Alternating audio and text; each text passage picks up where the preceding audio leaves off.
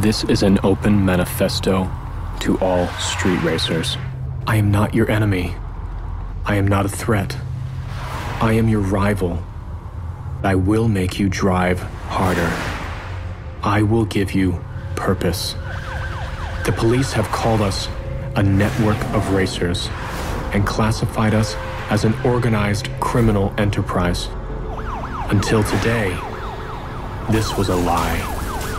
Until today, we were not organized and we were not a coordinated network of outlaws. But today, the lie becomes true. Within the last hour, multiple news outlets received a video from a source claiming to be Zephyr. He says he is issuing an open challenge to all street racers and law enforcement. In the video, he has posted a map where racers and cops can settle their rivalry once and for all.